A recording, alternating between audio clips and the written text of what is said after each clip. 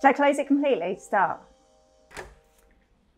Hi, I'm Harriet. Come in. And you.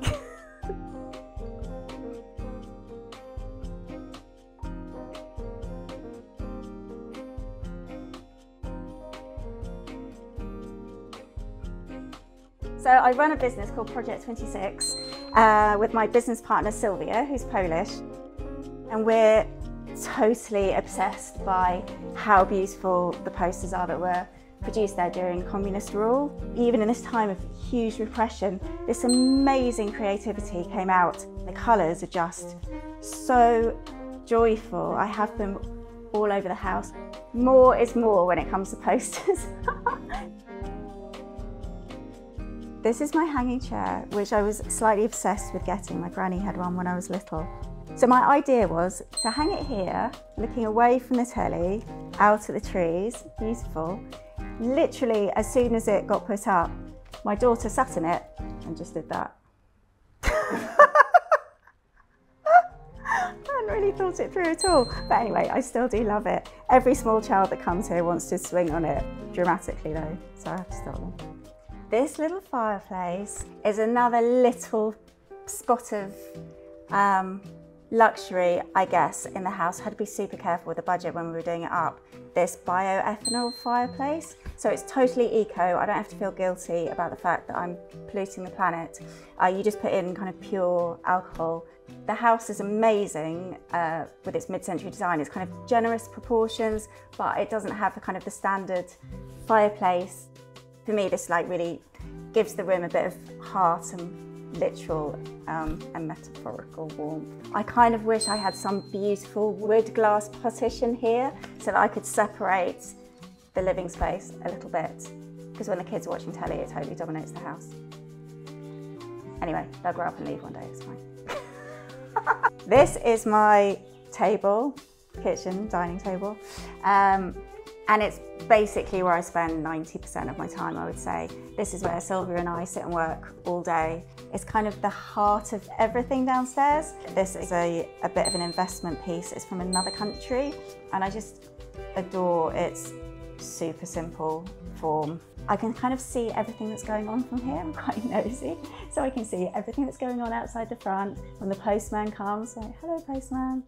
I can see what the kids are up to there, what the dog is up to. This is my kitchen, and it's one of my favourite places in the whole house. My architects, Archmongers, did an amazing job of fitting an awful lot of detail into what's quite a small space. There were certain things that we really wanted, like the indoor-outdoor garden, which is completely unnecessary but so joyful. So this is my concrete counter, otherwise known as the Big Licky Tongue. It's a beautiful piece of pink concrete that feels amazing. It's so soft. Another little vintage pride and joy is my 1970s fondue. Come for dinner, enjoy. My mum used to do it with boiling fat in a very dangerous 1980s style way. But yeah, cheese or chocolate, I would do. Welcome to my utility room. This, you have to come in and have a look.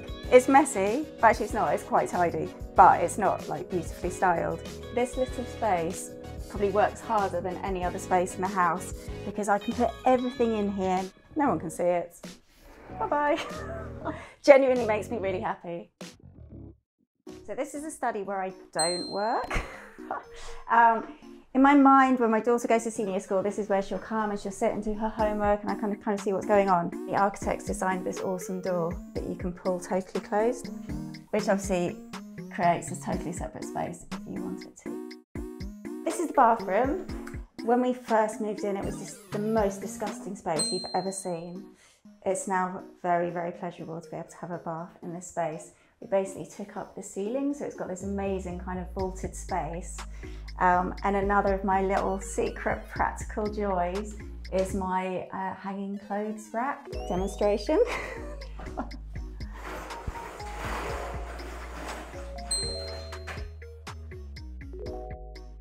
Okay, so this is my bedroom. This is the most tranquil space in the house. I just love that point at the end of the day where I come up here, well, sometimes not even at the end of the day. It's just a real retreat from everything, and it's purposefully a bit more minimal than the rest of the house. In every house that I've ever lived in, I've always kind of lied in bed and imagined how I'd use the space more efficiently or expand it. And this is the first place where what I thought in my head has actually been realised, and it's so satisfying. When I wake up in the morning, this is what I see out of the window, which obviously now that spring is in full bloom, it's amazing. I absolutely love living in Forest Hill. It's got this really lovely, relaxed feel about it, and it's also just so green. So either side of my house, there's just trees, there's woods at the end of the road, the Hoyneman at the other end of the road. And I can kind of see London peeking through, but I know it's over there. Bye! Thanks for coming.